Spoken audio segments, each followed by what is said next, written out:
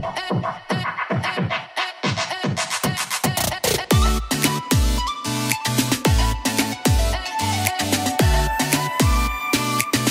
what's up, Crossroads students? Hold on. Back. I don't know if I'm in frame. I got this. What is wrong with you? Okay. Oh, wow. Go ahead. What's up, Crossroads students? Once again, I'm tag teaming with this guy. He's one person I know I can always call and we can always bounce these things off. And he has the same heart for you as I do. And one of the things that we begin to talk about is this thing of community. That while we are in this quarantine phase, but one thing that God still requires of us is that we still be in community. Yeah. And I know community can look different, like going live with each other, Zoom calls and things of that sort, following me on TikTok. Like, I got to keep plugging that. It's going to be dope. But Drewski, like this whole sense of community, I know it look a little bit different now, but it's something that we're wired for, right? Absolutely. Guys, we can't allow these moments to be ones where we don't say, God, how have you still wired us for community? And this is the simplest thing. Like just your instinct to want to be with some friends.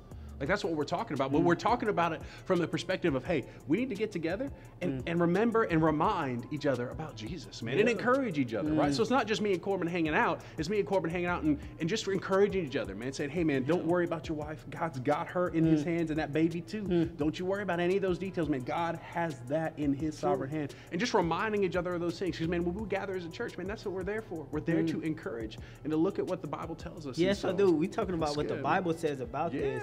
I remember of a teaching that you did for us like a couple weeks ago. Yeah. When you was talking about how the apostles or the people devoted themselves to the apostles' teaching and like gathering together and meeting. That's it. I think Acts 2:48. That's what they did. They had devoted themselves to the apostles' teaching and just sharing meals together. And you know what? Listen, I'm not saying you necessarily got to go to your friend's house and eat a dinner with them right now. But what I'm saying is like intentionally spend that time together, right? I may not be able to see Core all the time, but man, I can give him a call. We can FaceTime, Skype, whatever, and get together without having to necessarily don't touch me. You know what I'm saying?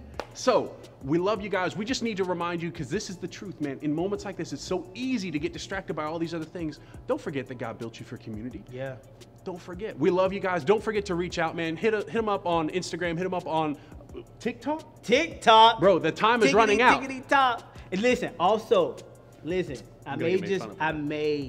never do that again.